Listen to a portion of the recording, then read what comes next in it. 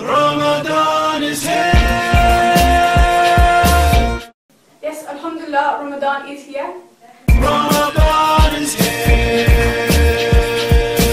Yep, that's right. So we have like 3 days left now, 4 days, and then Eid.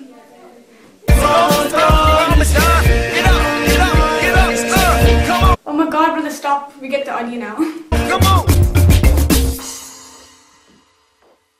Assalamu alaikum warahmatullahi wabarakatuh. Jazakallah khairan for joining me. Okay, so basically, do you know a mobile phone?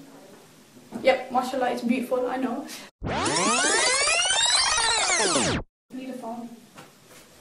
And I want you to use mine because it's ugly and pretty, and I was going to make a joke with you, I think. Oh, okay.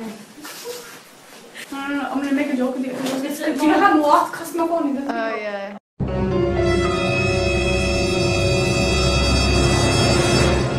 Okay, I'll give you an example.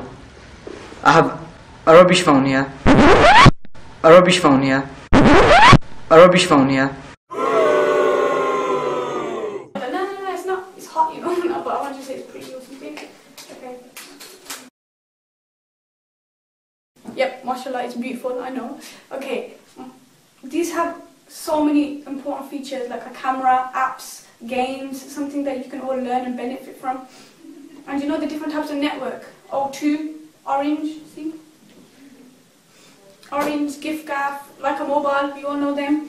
Okay, like a phone, our mother, she cares for us from a young age. She always looks after us when we're ill, when we're upset, when we need help in hard situations, when we always need that perfect role model to our mother after the Prophet, peace be upon him.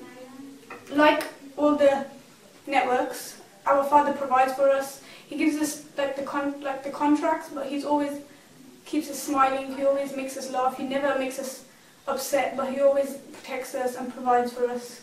Okay, we all have an iftar, right? Like, yeah, alhamdulillah, every single day of this blessed month. Right, basically, we always ask our dad or mom. Mashallah, the dads can cook nowadays. Yeah, better than rice. My dad makes the best rice. So we have a lot of family and friends coming to visit us. The house is packed. No one goes into the kitchen. Mom or dad are sitting there frying pakore, making the rice, making the roti, making the samosa.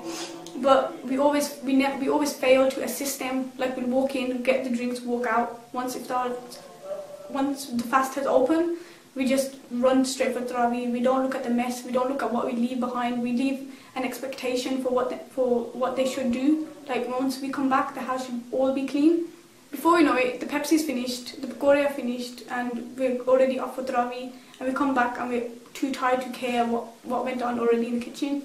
But the problem is, what we fail to see is that was just one meal. That was for one iftar. That was for just one day of this blessed month that we've actually seen and noticed. When this has happened the whole of our lives, our mum or dad have cared for us since we were small and helpless. I don't know who you're on about, man. I clean the house and everything for my mum. She comes home and everything's clean. She just chills on the sofa till suhoor, and then I'm like, Mum, have you prayed? And she's just like, no, I'm on the phone. It's all for Allah, man. All for Allah. It's only one God. What we're lacking is that we don't even say thank you. Like, a small appreciation would go a long way. Like, if you remember last Eid when we had the nice roast and the nice jawal, and then we went and chilling into other people's houses. Are we grateful? Do we show our appreciation? If not, then start today. Like, it may be, you think it's really cheesy, but it means a lot for our parents. They sacrifice their life for us. They put buckets loads of stress in every single day. They're constantly under pressure, like money, bills, other children, family, but yet they always have the time for us. We need to show that we have the time for them. May we never forget how much they have done for us when we were small and helpless, and they always supported us. Do we show the same love and support? Do you know when you were a small baby, and whenever you see these new cute little babies and you're like, oh my God, they're so cute, you would want to make them laugh, you would want to look after them, you want to care for them, and then when they would hug you back or when they would cry, they would go to you and you have that connection with them. Once upon a time that was you, and your mother was like that with you, your father was like that with you, and now when you're older, that same baby isn't listening or is respecting and is showing love, and then that really shows a stronger connection with you, and you're pleasing your parents and you're pleasing Allah subhanahu wa ta'ala. Father is the key to Jannah, and the Jannah lies under your mother's feet. So to please one, you please the other, and you please Allah subhanahu wa ta'ala. He is the only man that cares for you when you are upset. He will never make you cry. He will always give you the best advice in me. What we fail to do nowadays is have that little communication with our parents, and we always sing on Facebook, Twitter, YouTube. Yeah, we do benefit it, but do we act upon it? So today I want you to, like, when you're at home and you watch something and you really want to say it, because start with your intentions, like the brother said previously in the other videos.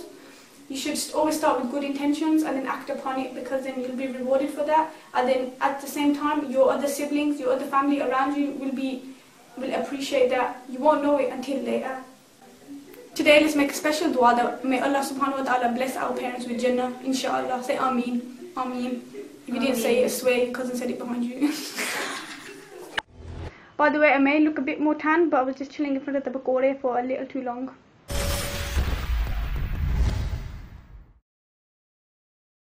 Today, make the intention to put a smile on their face. No matter how hard you think it is, just go for it.